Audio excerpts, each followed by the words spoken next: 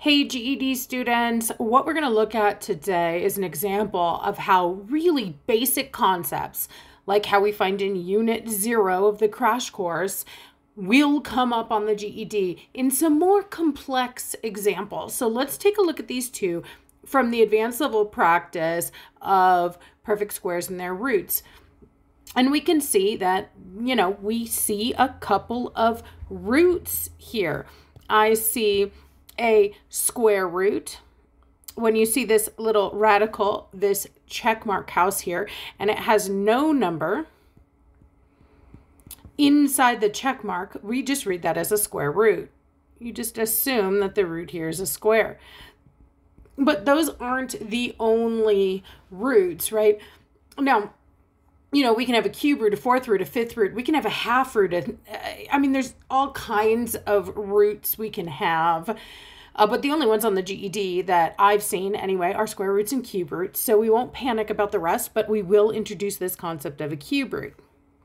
So what's the difference? You see the check mark house again, but this time you see a number, an index inside the little check mark. That tells us what type of root it is, okay? So no number, we assume square root, but if we see a number in there, it's that root. So this is the third or cube root. Now, before you panic and go, oh my gosh, you didn't even teach me this operation. Guys. No, but I taught you this idea of inverses. So remember, when we see square root of a number, we are thinking about the inverse of squaring. We're thinking what number squared would give me that number that we're talking about.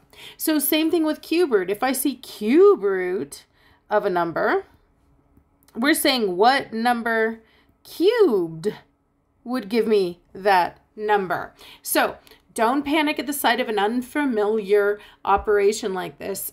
Let's apply what we already know to be able to do that.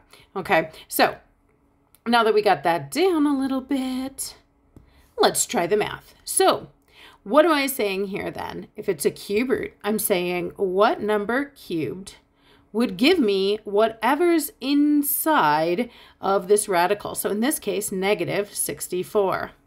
Now, a lot of you guys realize, well, if I want a negative, I bet it's a negative. But the question is negative what? And the most common answer that I'll get, just students, just thinking off the top of their head, guessing because they, have a good feeling about it, is negative 8. A lot of students will tell me, well, hey, if I took negative 8, and raised it to the third power, I would get negative 64. So this answer must be negative 8.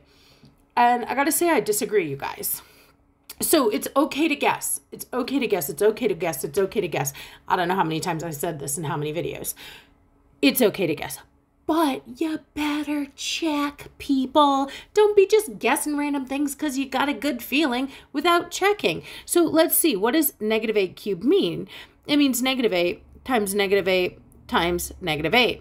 And though I agree with you that a negative times a negative would give me a negative because the two cancel, but then I'd have one left over. I don't agree with you that I'd get 64 from this because 8 times 8 is 64, but then I'd still have to multiply it by that third 8. Let me just write negative 8 here so I'm not confusing. Okay, because negative 8 times negative 8 is positive 64. And then multiplying by that last negative 8, would give me a negative. But it would get me something a lot bigger than 64. Where are we at? Like 500 something, I think. Maybe 512. That not being the point. The point is negative 8 is way too big of a guess. So you might say, well, what should I do? Well, you have one or two choices. You could memorize your perfect cubes. Or you can just guess and check.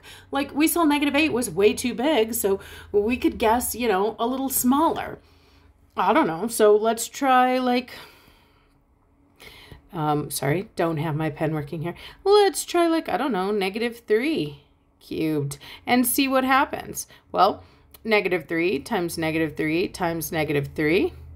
Negative 3 times negative 3 is positive 9. And if I want to times that by negative 3, I would get negative 27. A little too small, but I'm closer than I was before. So a little too small. Let me try negative 4. And some of you guys are like, Kate, you should have tried -4 first because this is an even number. And you guys know that even numbers make even numbers and odd numbers make odd numbers when we're multiplying. So -4 times -4 would be positive 16. Oops, I forgot my last negative. Times another -4 would give me negative, and what is that? 40 and 24, yep, 64. And you might say, Kate, I'm not a ninja like you are. So then multiply it by hand. 4 times 6 is 24. 4, 5, 6, 64. So look at that. I guessed, but I checked. I guessed, but I checked, you guys. So what is the cube root of -64? It is -4. Why? Because if I take -4 and I raise that whole thing, that's what I'm saying with the parentheses, to the third power, I would get -64. All right, lovely. But now, one more time, let's look at another common error. So we said this one was -4. Now this one, students go, hey, square root this time, not cube root, Kate. I see a negative. The square root of -64 must be -8. I'm a brilliant genius. And I say, you're wrong. Sorry, guys. In fact, if you tried to, this would be on the non-calculator section, okay?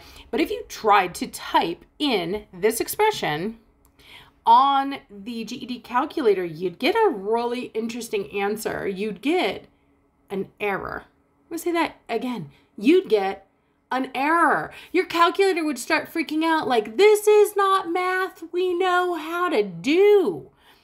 And that's because it's math that doesn't make sense in what we call the real number system. And the real number system is the only number system we're using here on the GED. So let me show you why. Let me just show you why instead of me just talking and talking. You know how much I love to talk.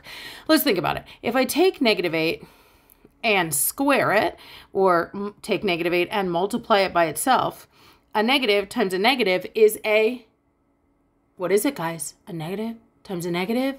That's a positive. I wouldn't get -64. I'd get positive 64.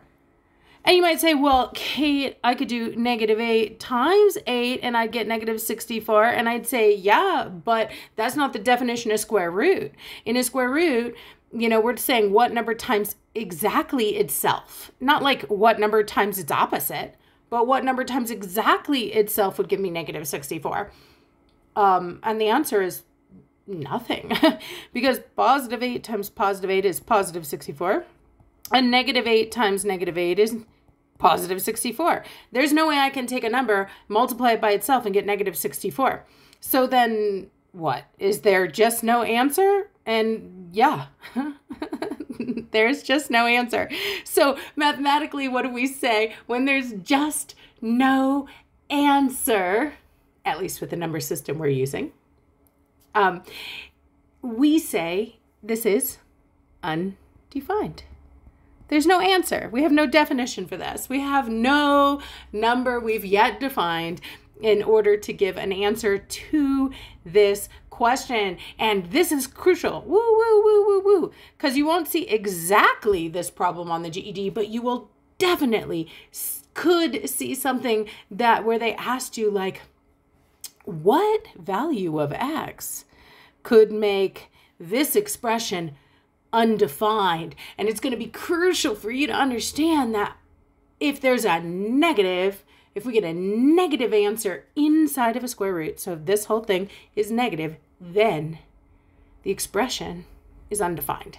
That is a GED concept. That is an application of square roots you will most likely see. And so you really gotta understand, not just have some things memorized here. All right. Ooh, tricky one. Are you mad at me? I wouldn't blame you if you are. Go ahead, drop those questions in the comments.